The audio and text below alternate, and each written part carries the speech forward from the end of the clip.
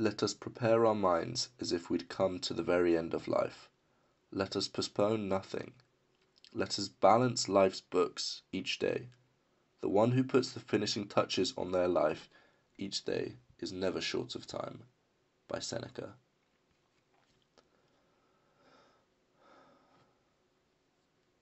At a Roman triumph, the majority of the public would have their eyes glued to the victorious general at the front, one of the most coveted spots during Roman times.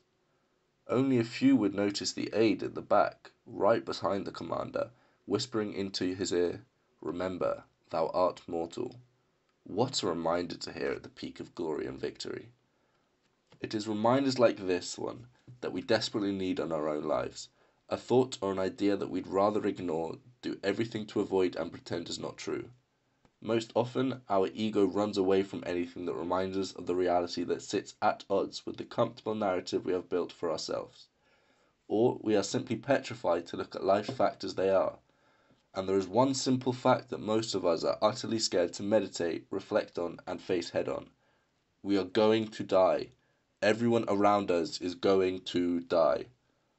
Such reminders and exercises take part of Memento Mori, the ancient practice of reflection on morality that goes back to Socrates, who said that the proper practice of philosophy is about nothing else but dying and being dead. In early Buddhist texts, a prominent term is maranazati, which translates as remember death. Some Sufis have been called the people of the graves because their practice of frequenting graveyards to ponder on death and one's mortality. Throughout history, memento mori reminders have come in many forms. Some, like the aide behind the general, were there to humble. Others were invented to inspire zest for life. The essayist Michel de Montaigne, I think, for instance, was fond of an Egyptian custom where during times of festivities a skeleton would be brought out and people cheering, "Drink and be merry, for when you're dead you will look like this." To us moderns this sounds like an awful idea. Who wants to think about death? But what if instead of being scared and unwilling to embrace this truth, we did the opposite? What if reflecting and meditating on the fact was a simple key to living life to the fullest, or that it was the key to our freedom? As Montaigne put it, to practice death is to practice freedom. A man who has learned how to die has unlearned how to be a slave.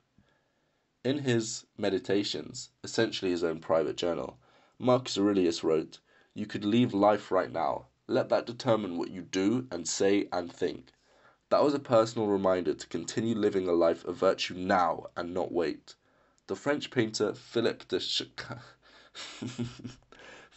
Champagne expressed a similar sentiment in his painting Still Life with a Skull, which showed the three essentials of existence: the tulip, life; the skull, death; and the hourglass, time.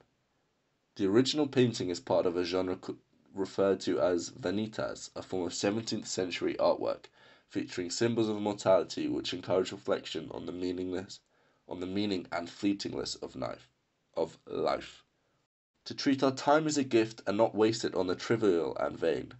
Death doesn't make life pointless, but rather purposeful. And fortunately, we don't have to nearly die to tap into this. A simple reminder can bring us closer to living the life we want. It doesn't matter who you are, how many things you have done, or how many things you have left to be done. A car can hit you in an intersection and drive your teeth back into your skull. That's it. It could be all over today, tomorrow, or someday soon. The Stoic find this thought invigorating and humbling. It's not surprising that one of Seneca's biographies is entitled Dying Every Day. After all, it is Seneca who urged us to tell ourselves, you may not wake up tomorrow when going to bed, and you may not sleep again when waking up, as reminders of our mortality. Or as another Stoic, Epictetus, urged his students, keep death and exile before your eyes each day, along with everything that seems terrible.